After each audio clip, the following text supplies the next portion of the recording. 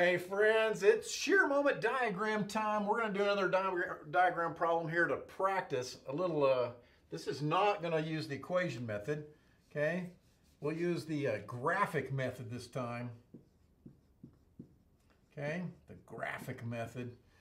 And let's see if we can solve this problem here. So we've got a distributed load. I've got a concentrated load right on the end of the distributed load and another distributed load over here. And then I've got a fixed connection over here on the end. Remember, fixed connections, what do you have? You have an AX, which in this case is 0 because there are no forces in the X direction. You have an AY, okay, and we'll have to find that guy, won't we? And then you have, of course, all of this stuff is trying to rotate me clockwise, so I think you need to have a counterclockwise moment over here to counteract that, okay? So on our shear moment diagram, right? So it says draw a shear moment diagram for that load curve. For the shear moment diagram, we're going to have the V graph, which is going to be in kips this time, kilopounds, okay, 1,000 pounds. And then M, which is in kip feet, okay? So here's our graph. So step one is this. Let's put what we call our discontinuities on this graph. All right, so everywhere we think we have something interesting going to happen, we're going to put a discontinuity in there. So I think something interesting definitely is going to happen here. Okay, and I think the end of the beam, that's got to be interesting, doesn't it? Whoa, come on. So something over there, okay? I'm going to get rid of that and get rid of that. Okay, so there's our graph so far.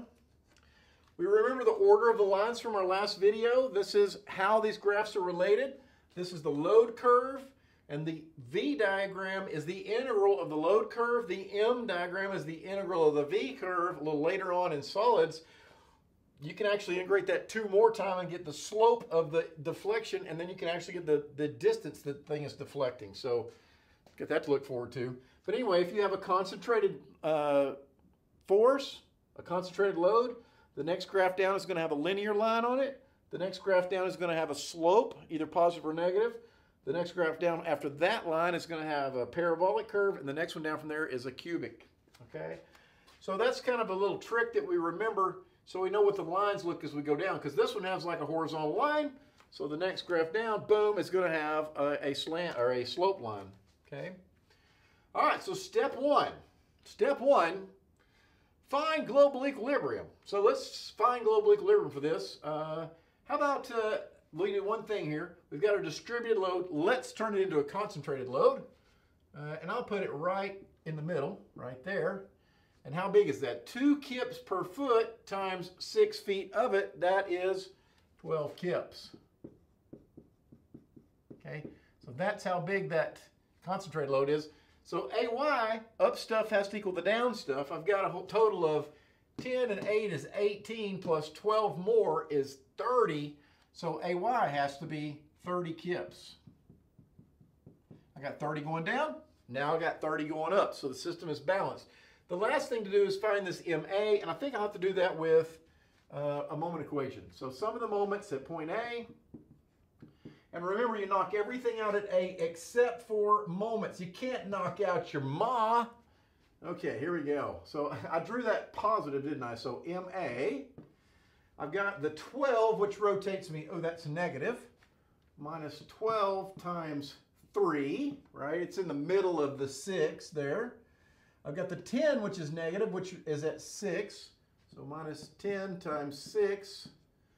And then I've got the 8 over here, which is also negative, times 10, so minus 8 times 10, okay? So MA, let's see, what is that? 36 and 60 and 80 is, let's see, 140, 176. And that is kip feet, right? Okay. 176 kip feet, 176. Now, if you got one of these wrong, okay, let's say you got MA wrong, If you get one of those wrong, you're not going to get back to 0 over here, right? So there's a check step that lets me know that I've got something messed up. And if you don't get back to 0, I would say that what you got to do is go back and check your global equilibrium. That's where most of the problems are made. If you don't get to 0 on this graph and that graph, probably global equilibrium is hosed up. We need to go check that first, okay? That's the bad news, is once you find a mistake, you got to go back to step 1. Ugh. Okay, here we go. So we got a load backpack on, right? I got my backpack on. It's got nothing in it, all right? I'm going to hop on this beam, and I'm going to walk from the left to the right, okay? And somebody's going to put stuff in my backpack, okay? So here we go. I hop on the beam, and then boom, instantly, I get 30 kips upwards. So, whoop, Van Halen force right there. Might as well jump, okay? 30 kips, so I go straight up. Okay, there I am. Now what? Okay, now I'm going to go down 12 kips over this amount here. So I'm at 30. If I go down 12, that's going to take me over here to like 18, isn't it? Okay, but how do I get there? Okay, I have a straight line up here. So my next graph down, right, a straight line, next graph down, is going to be a slope. Because look here, I take a step, 2 kips. Take another step, another 2 kips. Take another step, another 2 kips. Right, so I get this straight line like that. That's perfectly straight, as you can see. Okay, now what do I have in my load backpack? I'm at 18. Boom, I hit 10. So I got to go down 10. Now I'm there. Okay, there's 10. Okay, now what? I keep walking, and guess what? No change, no change, no change. Bam! And then I look at there at the very end of the beam, I got a John Denver force. Take me home to the place I belong on my shear graph, back to 0. Okay, so that takes me back to 0. That's where I wanted to be, isn't it? Okay. Well, so wait a minute. I was at 18. I went down 10. That took me to 8, didn't it? That's 8. Duh. Okay. And so there is my graph. There is my V graph. Okay. Now, what do I have? I'm going to put a little plus in here, and I'm going to put a little plus in here, because that tells me the area above the line is going to give me a positive slope on my M diagram, okay? So my M diagram is going to go uphill, uphill, okay? Now, there's one more thing here that we need to remember, and that's this, okay? There's two ways to bend a beam. You can bend the beam like this, okay? I can put moments on it and bend the beam. Like here's my beam. If I put a moment on it like that, right? Right, it bends like I've drawn it there. And if I do the opposite, if I go this way, right, then that beam will bend that way, right? Did I just draw the exact same one? No. Okay. Oh, yeah, that's better. Right, if I go like that, it bends the opposite way. Well, look here. That looks like a smile, and that looks like a frown. And don't smiles bring you up, but frowns bring you down. Right? And if the sum of the moments is 0, if that goes up, that goes down. If that goes down, then this goes up. And what do we learn from this? Well, let's look at it. That is what is that? That's clockwise. Okay? Clockwise is going up. Well, what about that one? Ooh, that's clockwise too, isn't it? This one's counterclockwise. So is that one. Okay? So here's a way to remember this, okay? This is how we're gonna make this moment just gonna jump on this graph down here, okay? Ready? Here you go. This is silly, but I bet you'll remember this, okay? In the kitchen, the clock is above and the counter is below. Okay? So in the kitchen, clock is above, the counter is below. Okay? So a clockwise moment is going to make me go up the graph. A counterclockwise moment is going to make me go down the graph. It's just a little silly trick to help you remember which way moments make me jump on the graph. So look here, I'll start off Now I'm on the moment diagram, right? I can use the graphic method on this. And the graphic method says this. Find the area of these shapes, right? Because the height of these shapes are in what? The height is in kips and the length is in feet. So if I multiply kips and feet, if I find the area, I have foot kips, which is, that's moment, isn't it? Okay? So this guy here is a rectangle that is what? 18 times 6. What is that on? 18 times 6 is 108. This bit down here is 108. And then this triangle is, shoot, I don't even know. 12 by 6, which is 72, divided by 2 is 36. So that total area plus 36 is 144. So this area here, 144. And then this little area over here is 8 by 4. It's 32. Okay? So that's going to help me do this down here. So here we go. I have 176 foot kips moment. This initial moment is what?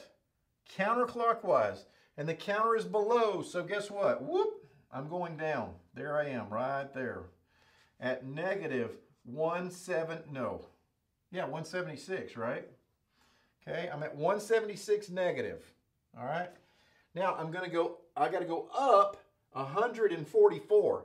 So 176 minus 144 leaves me with negative 32. And how do I get from there to there? Okay.